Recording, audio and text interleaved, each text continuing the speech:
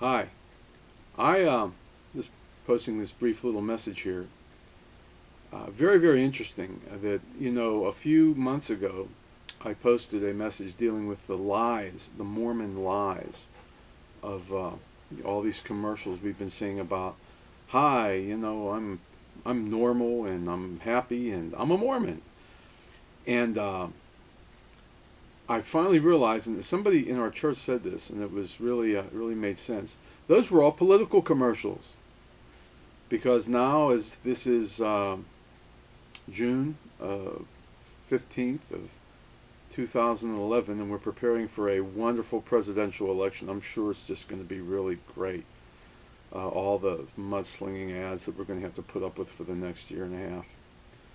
But they were all political commercials. One of the leading candidates is Mitt Romney, who is a Mormon, the ex-governor of Massachusetts.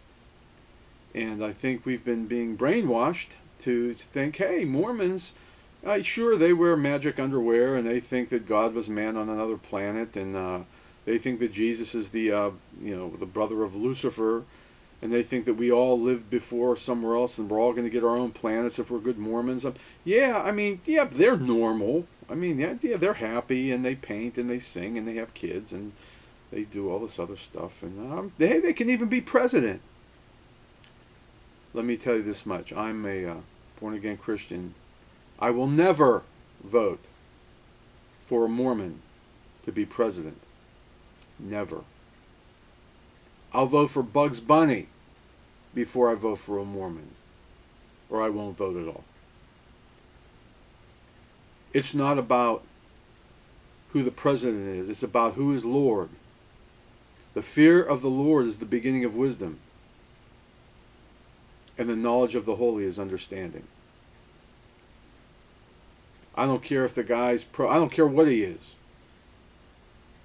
If he worships some strange pantheon of gods that the Mormons do, if he thinks he's going to have multiple wives in the next life because he's not allowed to have them now, that's what they do. They used to have, polygamy until they wanted to become a state. Utah wanted to become a state, so they had to outlaw polygamy so they could be accepted to be a state. But the real fundamentalist Mormons still practice that polygamy stuff.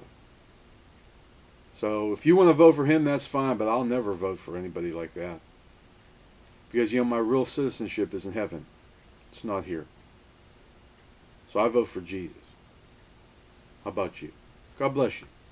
Have a nice day.